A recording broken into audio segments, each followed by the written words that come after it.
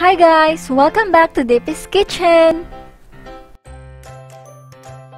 Ngayon, gagawa tayo ng napakadali at napakasarap na tofu dish. Ito ay ang sweet and sour tofu.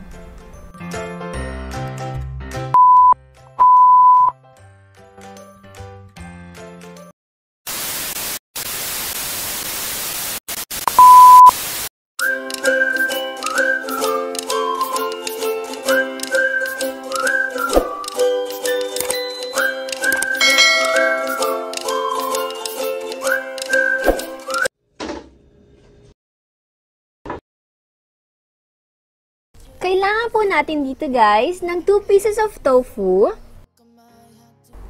Meron din po tayong ginger. Thumb size lang po ang ginamit ko dito. Garlic. Kailangan rin po natin ng onion. 2 klase po ng onion ang ginamit ko dito. Red bell pepper. Green bell pepper. Half na medium size ng carrot, at onion chives, pero optional lang po ito guys.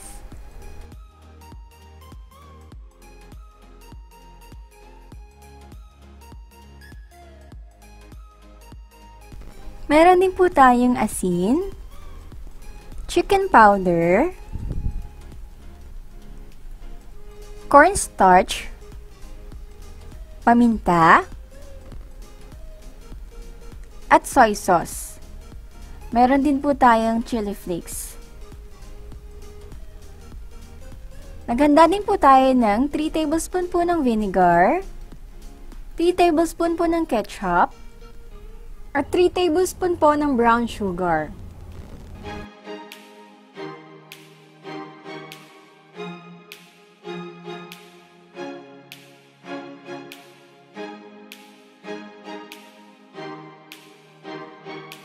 Tanggalin lang po natin ang excess water gamit ang kitchen towel, then pwede na po natin i-cut yung tofu.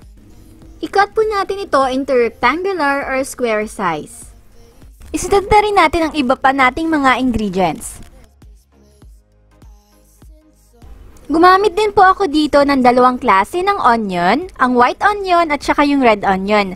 Half lang po ng white onion yung ginamit ko dito.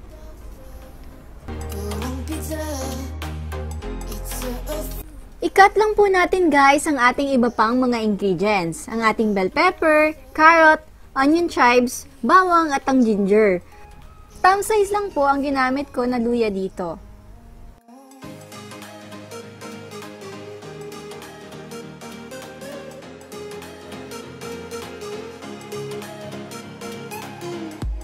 At guys, kung meron po kayong suggestion para sa future nating lulutuin, pwede po kayong mag-comment down below.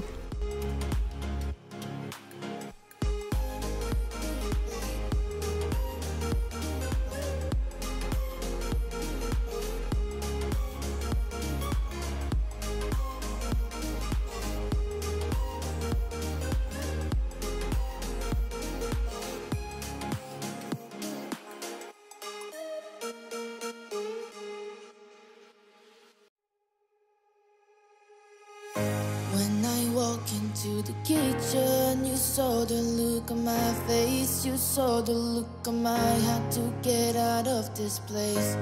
I seen something I've never seen before. When you put on the pineapple, we couldn't be friends anymore. Pineapple blossoms, go on pizza. It's a fruit and you know that. Ayan guys, kapag na-prepare na natin lahat ng ingredients, pwede na tayong magluto. Pero bago tayo tumuloy, for those hindi pa nakasubscribe, please subscribe and click the notification bell sa tabi nito para ma-update kayo sa mga susunod ko pang mga videos. Magpainit naman po tayo ng mantika sa isang cooking pot. Tapos, pag mainit na po yung mantika, ilagay na po natin yung ating mga tokwa or tofu. I-fry lang po natin guys ang ating tokwa until golden brown. Pero wag naman po masyadong matagal kasi hindi naman kailangang toasted yung ating tofu. I-set aside po muna natin yung ating mga tofu, then magpainit po tayo ng 1 tablespoon po ng mantika sa isang cooking pan at igisa po natin yung ating bawang at sibuyas.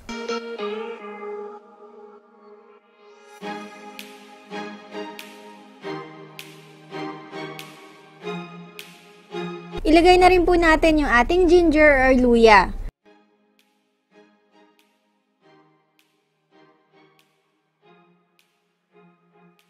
Isunod na rin natin yung ating mga carrots. Ituloy lang po natin yung paghalo at hindi po kailangang lutong-luto or overcook yung ating mga sibuyas kasi nakakadagdag po yung crunchiness ng sibuyas sa ating tofu.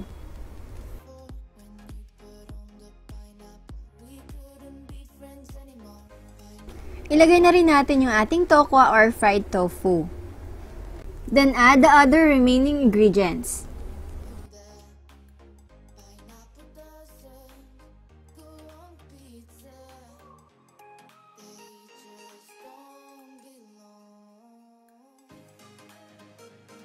Maglagay rin po tayo ng slurry or cornstarch and water mixture para makatulong po sa thickness ng ating sauce.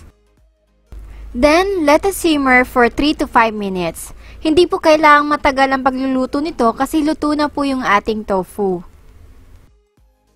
Para sa kompletong listahan ng ingredients, please check description below.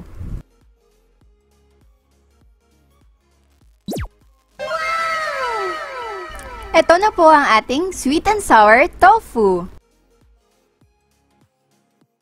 At kung nagustuhan niyo po ang video na to, please like and subscribe. Thank you for watching!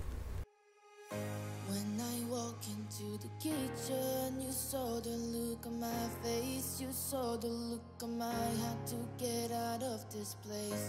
I sensed something I've never seen before. When you put on the pineapple, we couldn't be friends anymore. ᴜᴜᵼᴂᴶ, ᴑᴜᴑᵂᴵᴺ.